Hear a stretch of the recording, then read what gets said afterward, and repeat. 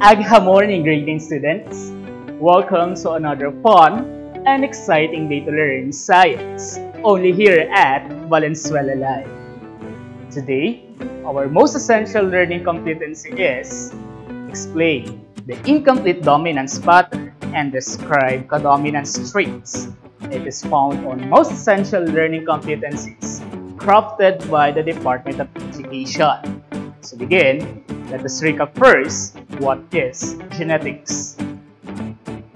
Are you familiar with this word or with the word genetics?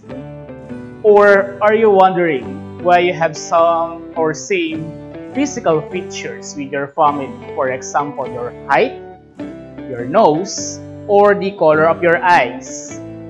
Well, genetics is the scientific study of transmission of traits and its variation.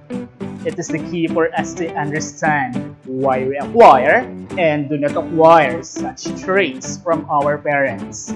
It was pioneered by a monk Austrian named Gregor Mendel with his famous experiment with a pea plant. This experiment opens up the wide view of perspectives towards the acquisition of traits from parents to one generation towards the further generations. For we to understand further the genetics, let us define the following terms. First is dominant or dominant traits. It is usually called the strong traits that is expressible by an organism. In genetics, we usually write it with a capital letter and looks like this. Notice the way it is written? Well, it is the way to signify and giving an emphasis that the trait is dominant over the other traits.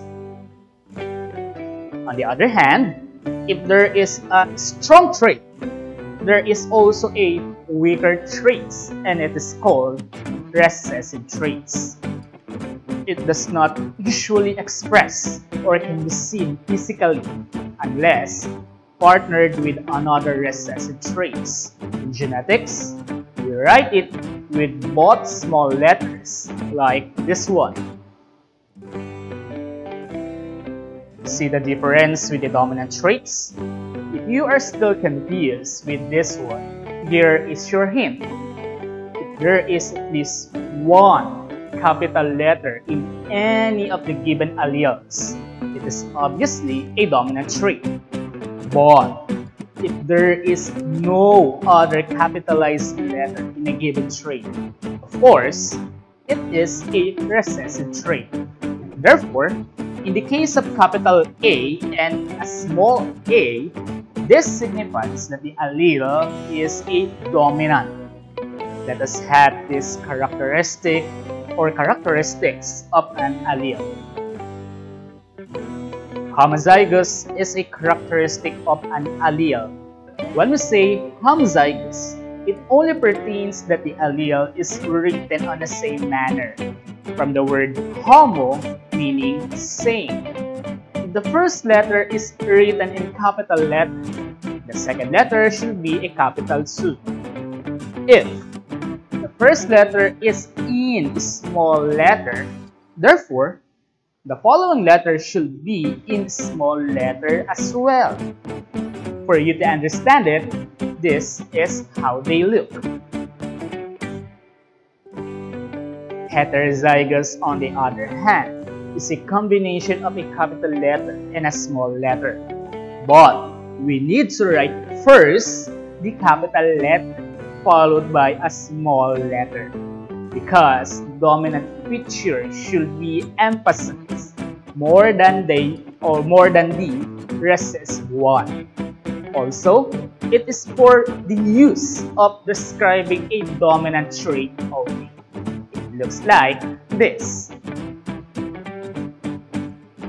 Did you notice now the differences?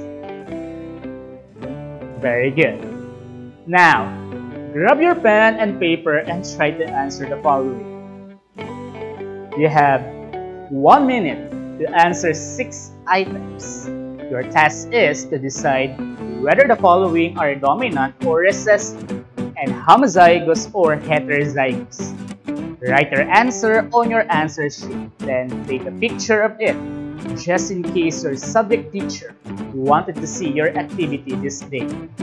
Time starts now.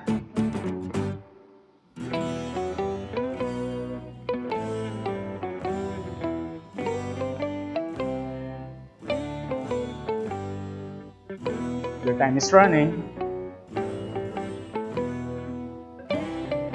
Hurry!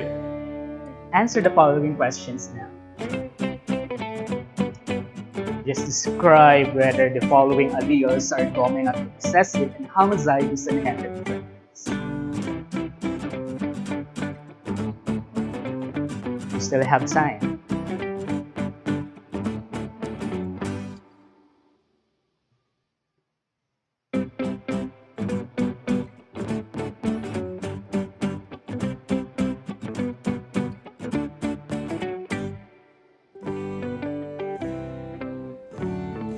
It's running out.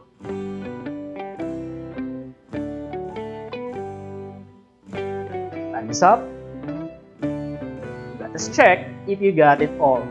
Here are the answers.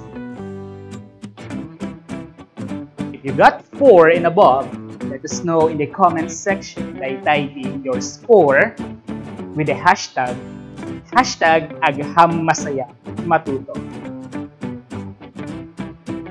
Another terms that we need to unlock are genotype and phenotype.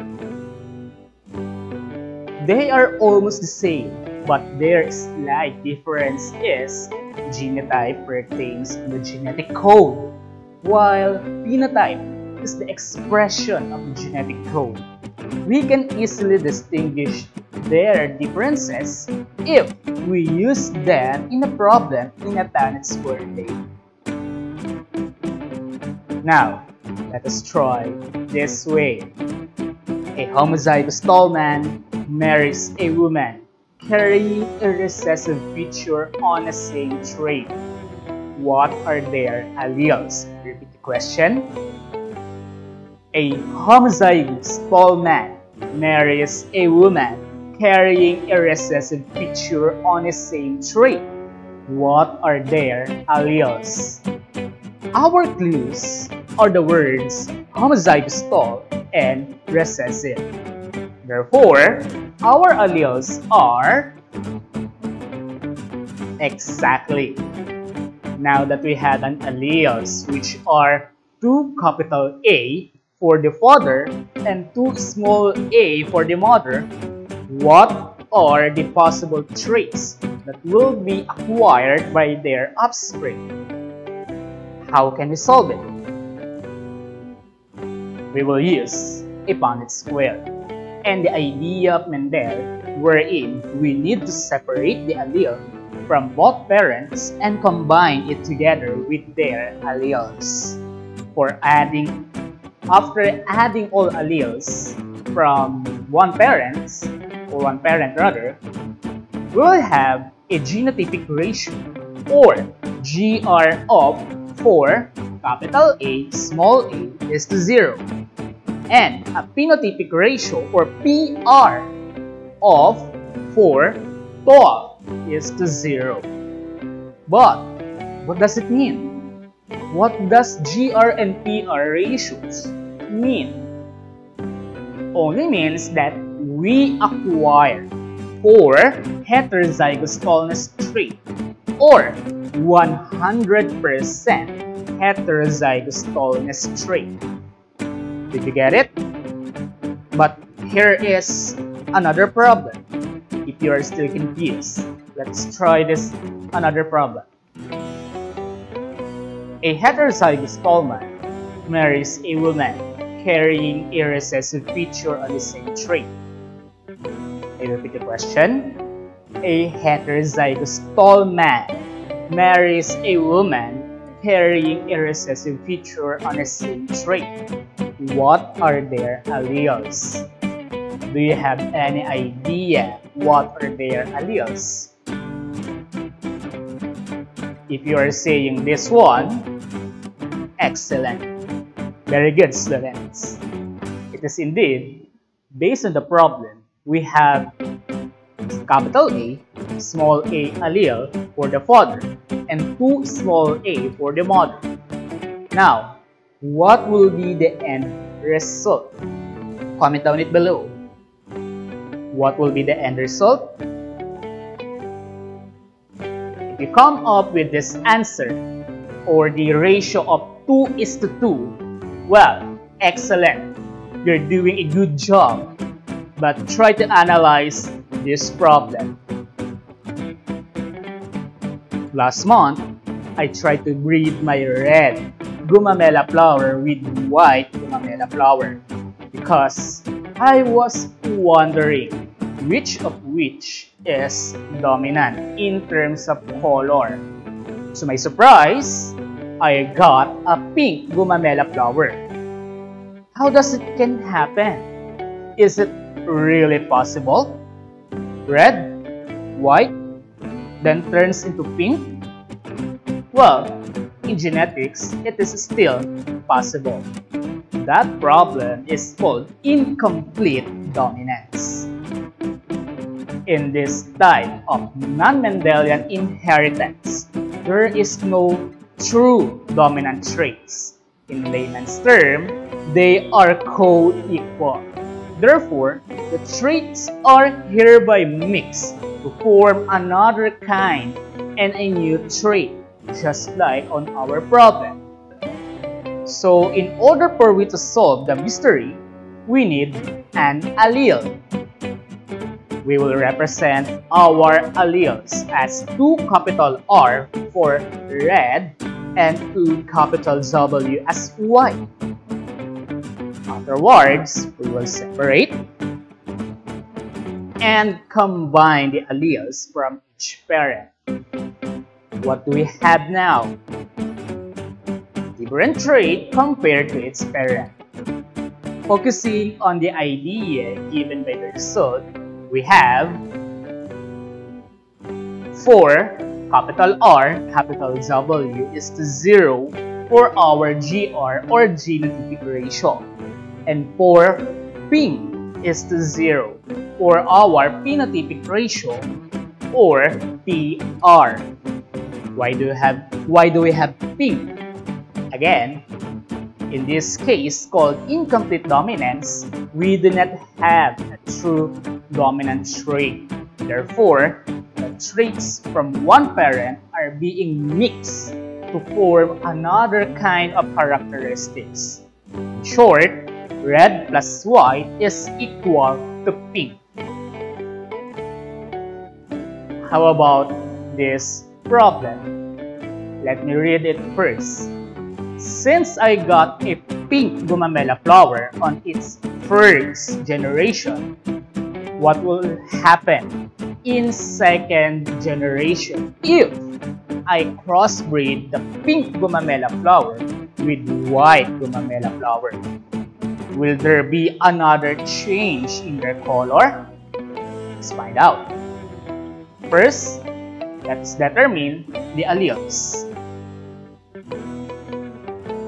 Are our alleles correct? Comment down your answers. If you are saying that there is wrong in our alleles, very good. Since we have pink traits, let us replace this one by this one. Then, we can now write the following data on our Punnett square. Can you guess our GR and PR? Excellent.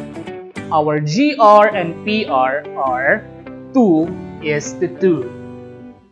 But I am still confused. With the gumamela problem, we can easily answer it by mixing their colors. But how about this one? Let me read it first. I have now an idea on how incomplete dominance happens to my gumamela flowers. Now, I was wondering on the cows of my grandparents. The parents are black and white coated fur, but their offspring is neither gray or shaded of black. Instead, it is spotted cow. How can it possible? Red plus white is pink. Black and white is spotted. Well, it is still possible in the eyes of genetics. In this case, it is called codominance, wherein instead of mixing the traits, both traits are present and being expressed in the same time by an organism. Now, let us try to solve it. First, we need an alleles.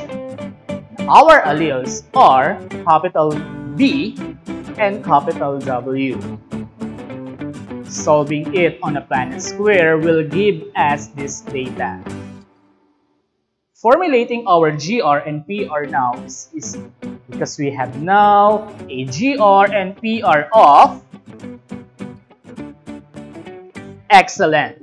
We have this GR and PR.